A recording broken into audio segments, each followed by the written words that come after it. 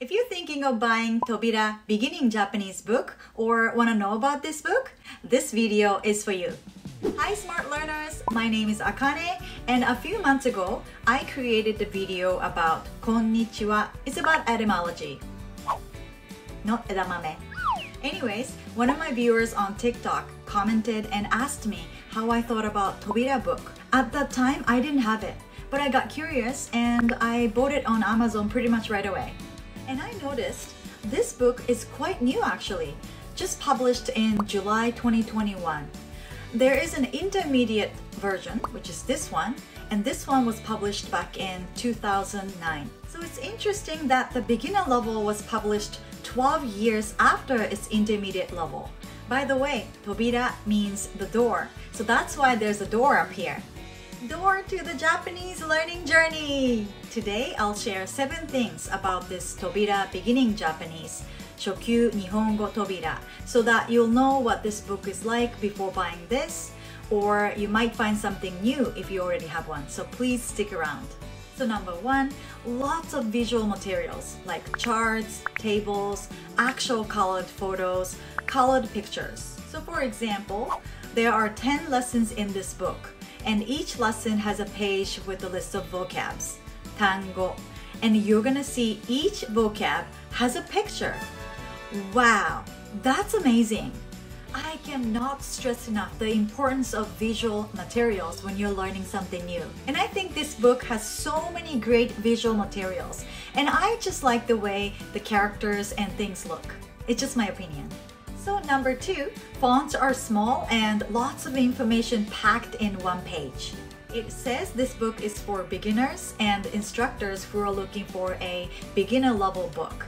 But I think some beginners might find it a little bit overwhelming or almost like intimidating with the amount of information in one page. And there are about 380 pages, and most of them are packed with lots of information.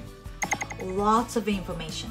Personally, as a Japanese teacher, I really like it because other Japanese books that I have are not like this, and I really appreciate lots of examples.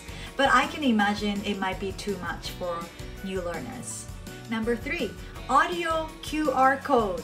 So when you want to listen to the pronunciation, you just scan the QR code and then instantly it'll take you to the page where you can click and listen to the pronunciation. I definitely love how easy it is.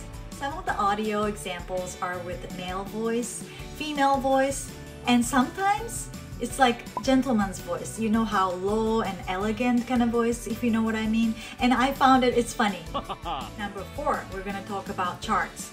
Hiragana chart, katakana chart, verb conjugation, and adjectives are easy to access.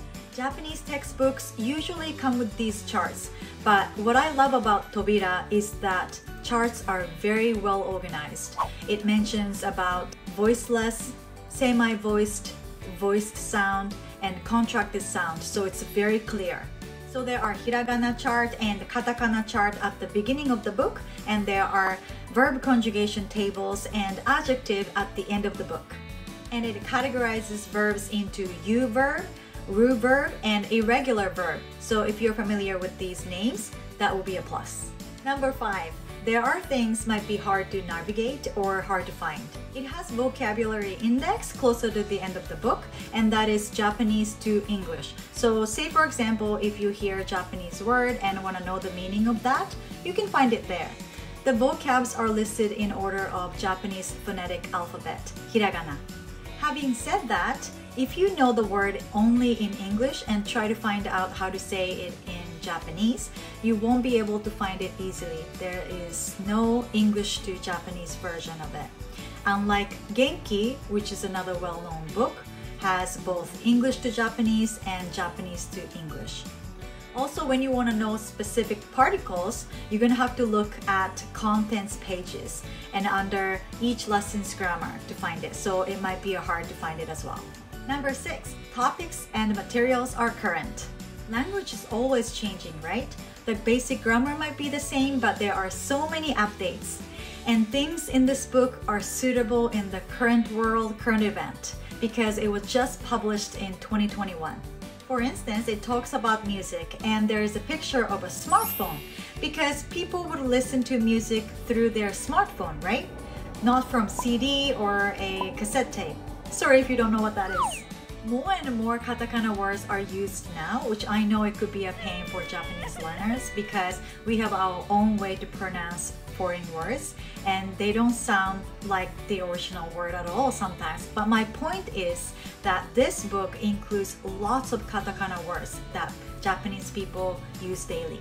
And I love the negative noun form is noun plus じゃないです instead of じゃありません or ではありません. And I think it's very important for Japanese learners because a majority of people use じゃないです instead of じゃありません or ではありません nowadays. Number 7. Roma-ji. Until you master hiragana and katakana, English reading aid called Roma-ji can help you to read and pronounce words. There are 10 lessons in this book like I mentioned before, and lesson 0 and 1 have Roma-ji written under hiragana and katakana so it can help you. But then from lesson 2 and onwards, Roma-ji is taken away, and now you realize that you need to be able to read hiragana and katakana. And I think it's great because let's be honest, when you see Roma-ji written there, you will look at it consciously or unconsciously, and you might not be able to learn hiragana and katakana as fast as you would like.